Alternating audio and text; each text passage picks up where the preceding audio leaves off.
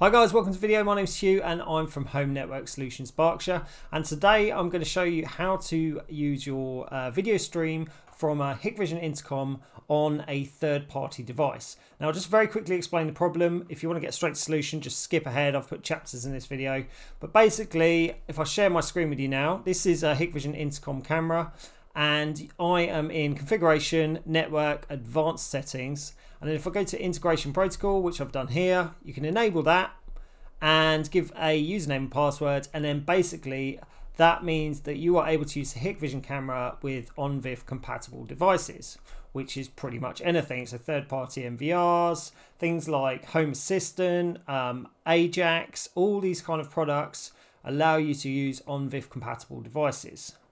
But if I now go across to the intercom, I'm also in configuration, I'm also in network and advanced, and you can see that we've got significantly less options. We've only got FTP and platform access, and that is it. There is no opportunity to add a username and password for ONVIF.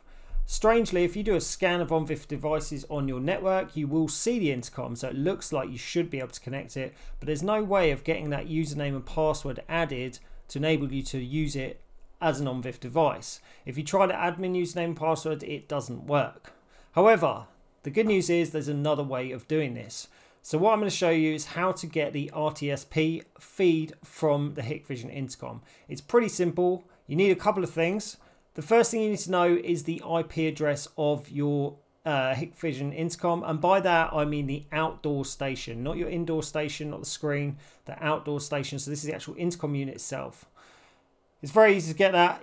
You can easily just go to the screen and get that IP address to the indoor station. You can go in there, and I'll show you how to do that now. Okay, so here's my indoor station. I'm going to press settings, then down the bottom here, press this little button and go to configuration. Then I'll put in my password. And once you put the password, you just click on the button below the network and you'll see your main station IP address, and that's it there. Okay, so once you've got that IP address, the next thing you need is the username and password. Now I'm just using the admin username and password. I believe you can create another account on there and use that as well. I haven't actually tried that, but I don't think it has to be the admin username and password. The last thing I recommend doing is downloading VLC Player. This enables us to check the RTSP feed before we use it on third-party devices. It's very useful. Okay, so let's get straight into it. Now we've got those details, I'm just going to bring up a text document here on Pages on my Mac. And basically you can see here exactly what I'm talking about. So this is the feed. This is what we want to create basically. So the details in blue are the details that you will need to change.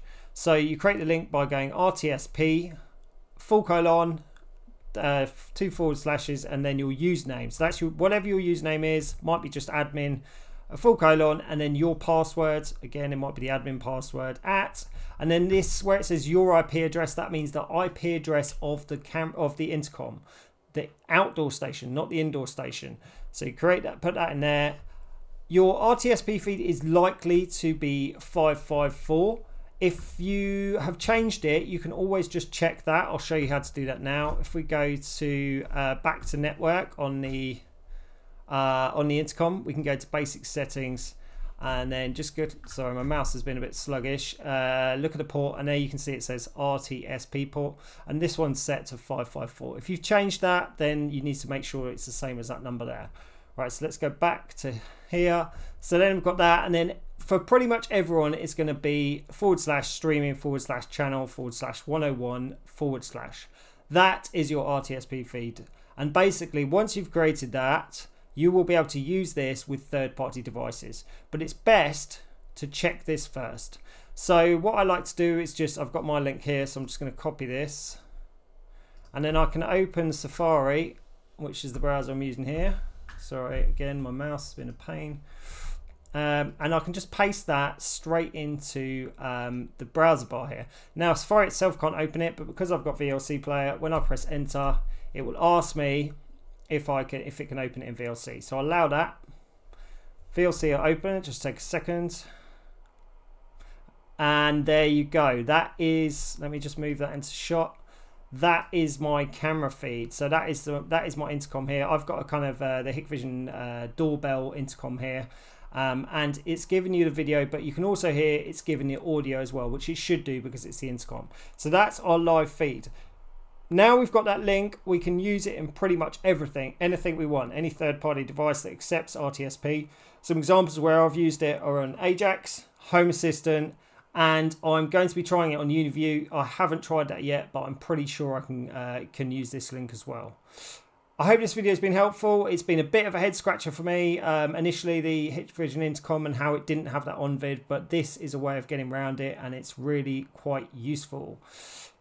Thank you very much for watching. Please do subscribe to the channel and I'll see you next time. Thanks very much.